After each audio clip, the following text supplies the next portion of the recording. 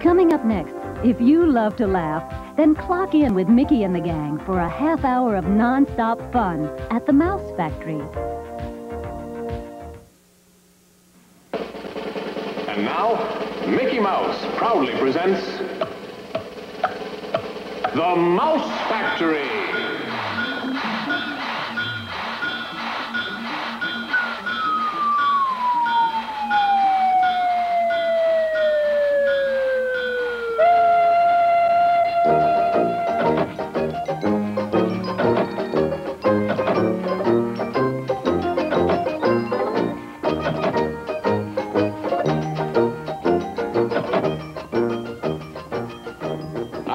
I'm Special Agent Jonathan Winters, here to conduct a full-scale investigation into the space program at the Mouse Factory, just as soon as I pass security clearance on this funny little mouse time clock.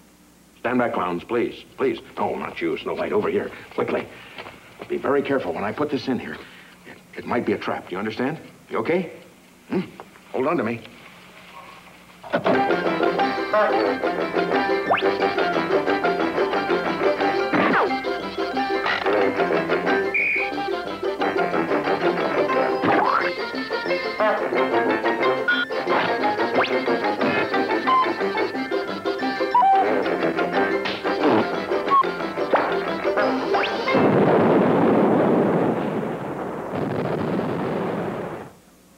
We're about to visit the workshop of Professor Eric Antiquity, grandfather of rocket propulsion and the world's oldest living astronaut. Professor Antiquity, would you like to tell us what you're working on? Huh? I say, would you like to tell us what you're working on? Well, yes, I'd be only too happy to. Why, it's either an interplanetary variable weather scope or it's a steam-powered can opener. I can't remember which. Here. Say, Yeah. Professor, what sort of machine is that? Oh, this. Why, my half-brother and I put this together. It's to suck dandelions out of the ground.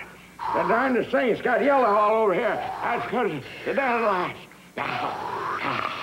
All that work makes me kind of dizzy. I think I'll just... What did I come over here for? You were going to sit down. What? Oh, yes, I think I'd better sit down first. Yeah. I don't think I've seen a chair like that. Oh, yes. Why, this a little invention of mine. It's a rocket-powered rocking chair.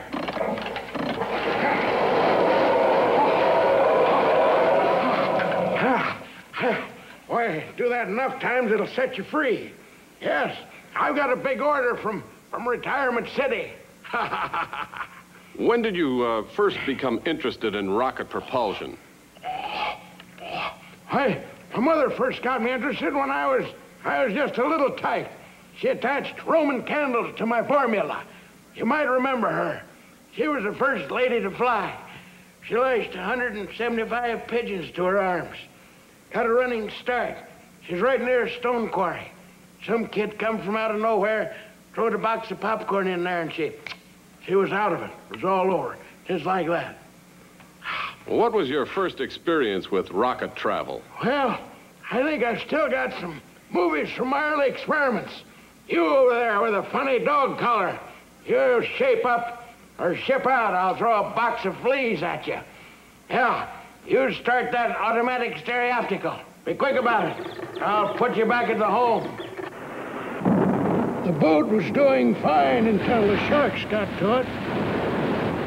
Then I fooled around with four-wheeled rocket-powered contraptions. When the big boys in Detroit saw what progress I was making, they didn't do a thing about it. Most of them thought I was bent funny in the head. I attached rockets to my first bike, but I never got it up in the air. It burned like a cheap cigar.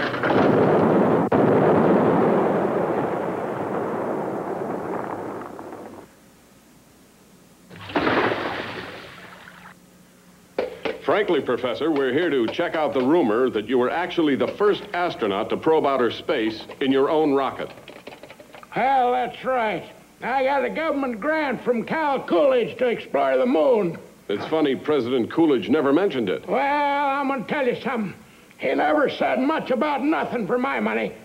Hey, see, I got this government allotment of $40 to build a spaceship. $40? Yeah, a lot of the help had to work for nothing. I used the neighborhood women to lend a hand.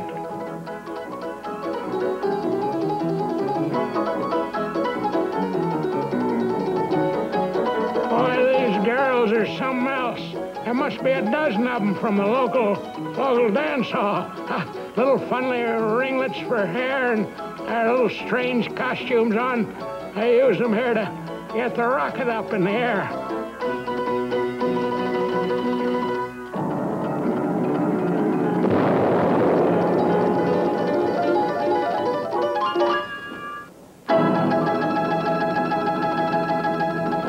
That's fantastic, Professor. But there's no pictures of your return flight. Professor Antiquity. Yeah. Well, the appropriations ran out. We used up the $40 getting there.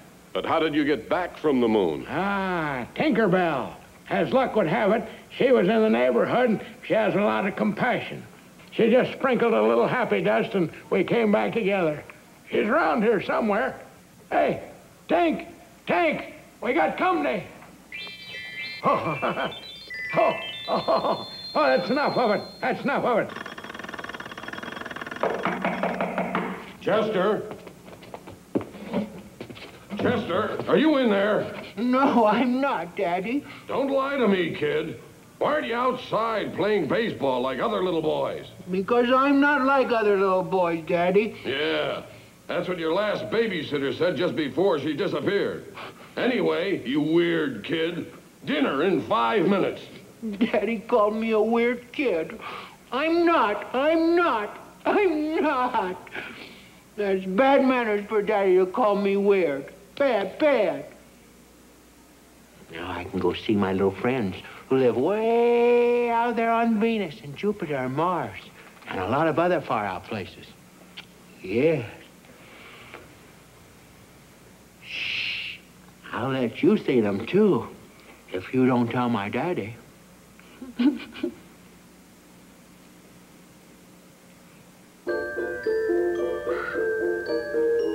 Uh-oh. Snow-breath teeth clickers. These are very dangerous.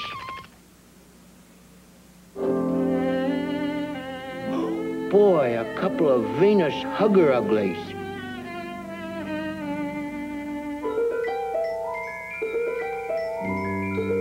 Don't tickle the big Venus horsey, or he'll squeeze you with his footsie. Someone poked their eyes out.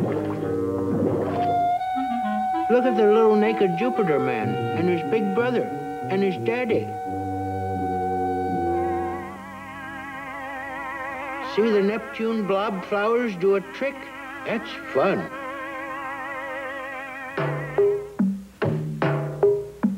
Now the searchlight birdies are looking for Din-Din.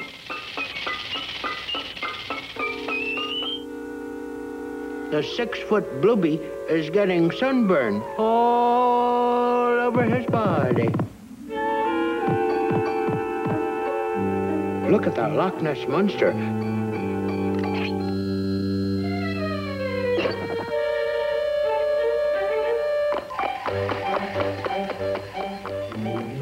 Hello, Martian lion. I'd like to pull your tongue, but you've got too many teeth.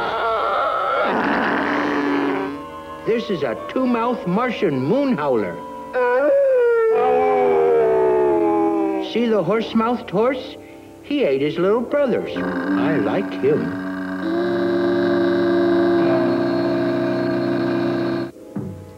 You can come out now, little friend.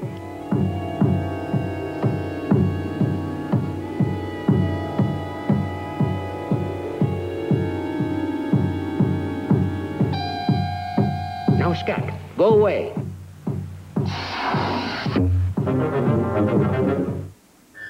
Sometimes my little Martian nose band plays songs for me.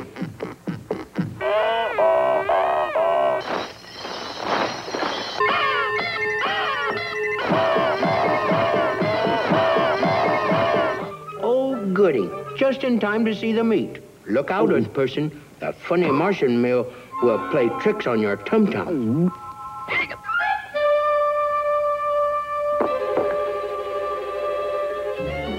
Oh, I have lots of friends out there in space. Sometimes they come to visit me. Yes, they do. Goody, goody gumdrops. Here comes someone now.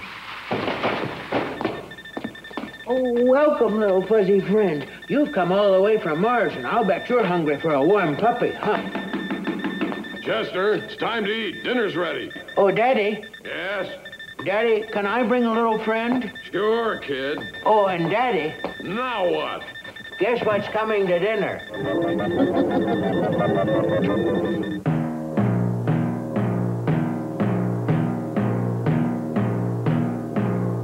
In our continuing quest for knowledge of life in outer space, we are about to visit a little-known secret botanical laboratory somewhere deep in the Florida swamps, where research on plant life is being conducted by Dr. Virus Tenderly.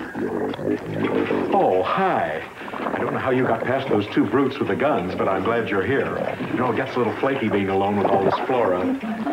Are you at liberty to discuss your work? Oh, heavens, no. This is all top security. Hush, hush. But you look like someone who could be trusted. Here, stop that. Stop that, you little rascals, or you don't get any more water. Now, stop that. I'm not kidding. Oh, I tell you, you'd think they'd be a little more grateful, wouldn't you? I nurtured them from spores and seedlings. Here, here, here. Put your little tongues back in your faces. Oh. I don't think I recognize these plants. Well, these aren't what you'd call your basic burpee catalog variety. Oh, I know. These are... Oh, stop it, stop it, stop it. Here, Gwendolyn. I've called them all by names. These have been brought back by secret space probes, missions from Mars and beyond. And it's my job to nurture them, try to adapt them to Earth's atmosphere. Oh, I tell you. Oh, dear. Here. Oh, isn't that something? They're like human beings. I'm not kidding. Look at this one. Oh, they just chatter. I talk to them day in and day out. You're a nice-looking person. They seem to be a little dangerous to handle. Well, actually, these are the milder ones. We keep the incorrigibles back here in the garden. Come on, it's feeding time. Let's take a look. Oh, all right, you little rascals. Come on now, keep your pedals up. We have a visitor.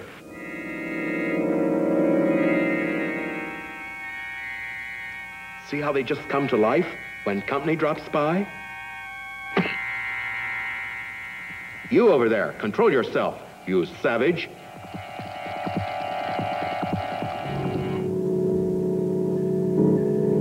Oh, my, I can't stand violence. Look out.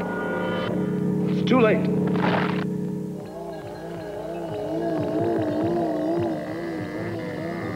These outer space specimens absolutely thrive on Earth. So do the bugs.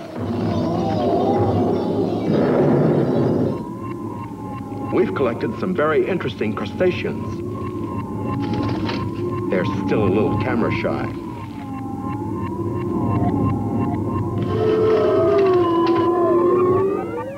How do you like our Venus rock eaters? Are they brutes?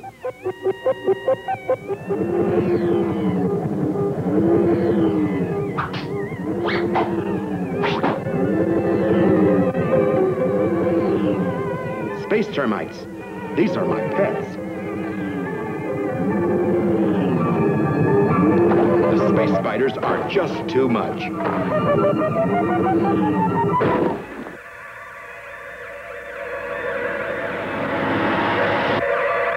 Nature is a cruel taskmaster.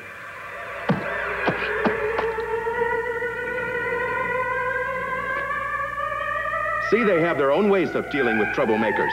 Get him. Oh, I can't watch. This one's a smelly from Jupiter. Oh, my goodness. We're in luck. One of my beauties is germinating. This is a rather gripping experience.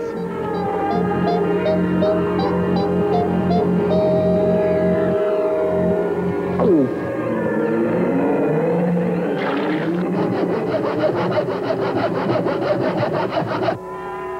You behave yourselves, you little sweethearts. Oh, keep your pedals up. Oh, are you leaving so soon? I was hoping you'd stick around for lunch. I thought I'd whip up a little salad.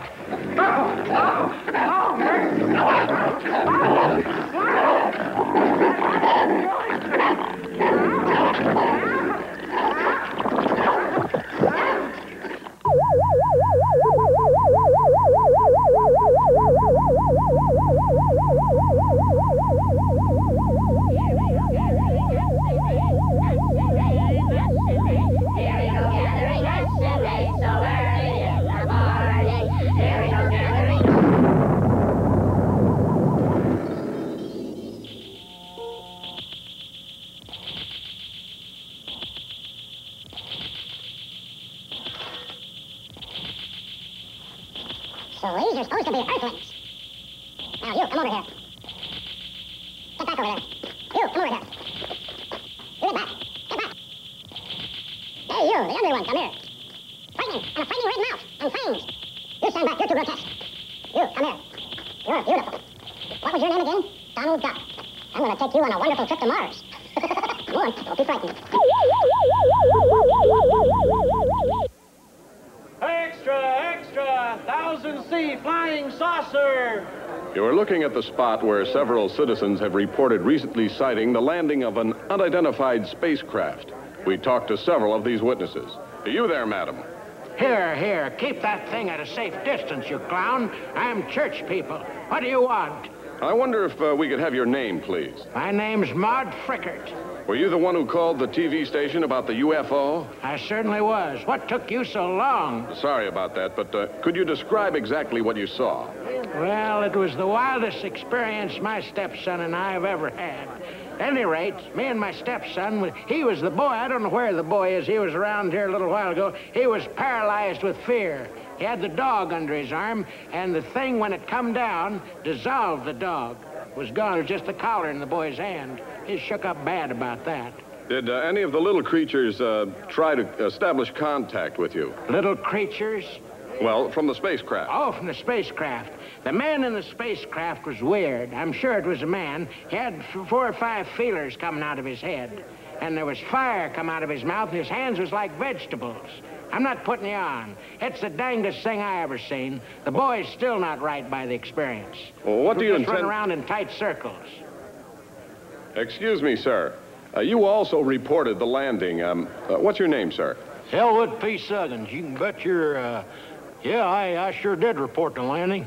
Well, you heard Mrs. Frickert. Now, would you say her description was accurate? Are you kidding? That woman never has been right. Her or that boy, she claims to be hers. Both of them's dingy for my money. That woman's old. She's about 87 years old, and the boy is just as nutty as a fruitcake for my money. No, I wouldn't say they didn't know what they was talking about. Well, would you tell us in your own words how it happened? Yeah. I was out back, me and about 5 guys that worked for me, we was out plucking mushrooms out the ground. And I was been over there, and Ben Tubwell was right next to me, right to my right, and he said, "Oh," and fell back like that. And I turned around and looked up in the sky there, and there was this here machine, and the heat it give off was just intense. I had an instant tan, just like that. This Air Force officer appears to be in charge here at the sighting. Your name, sir? Colonel Isaac Dumblefelt, United States Air Force. At your service. Can you tell us just what happened here, sir? Well, there were a number of things that happened. This is a typical landing. We've had a lot of these things. I don't think anybody saw anything. I must say this. That old lady is a real ding-a-ling. She's an old chicken out of it, ready for the funny farm. The farmer, another kook. I've got a list of kooks that won't quit. I've got over 55,000 pages on kooks that see these things all the time. Well, is this the first actual landing that the Air Force is not validating or is validating? What do you think? Well, let me say this. I don't know who you are. I don't care. We've had over 65,000 sightings in the past year. That's in 1971 alone. From kooks, all of them kooks. The Air Force clears all this. I've written over 27 books. I'm an authority. I'm an authority on almost everything. When you're a colonel, you are. I wish I could be humble, but I can't. I see. Now, there's a rumor that the Martians abducted your secretary. Now, would you care to comment on that, Colonel? Yes, this hit me very hard indeed. That girl, bless her heart, Bessie Tebwell, was with me 25 years. A wonderful woman, a little heavy set, but we're with me anyway. And I went across the street to have a double ice cream cone, and I'd come back with the cone, or part of the cone fell out. A kid rolled me for half of it. And I came across the street and across into the meadow there where they said the saucer was, and she was abducted by these creatures.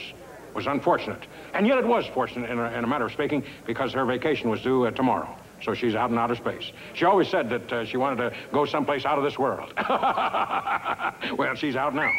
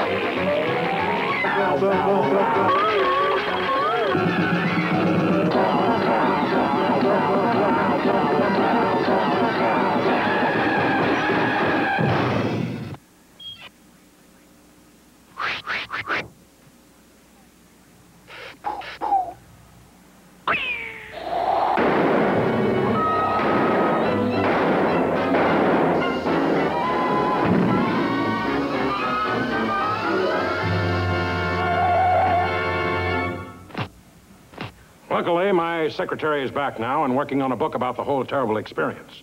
Hey, you look like one of those dreadful little creatures. You better come along with me. I'm taking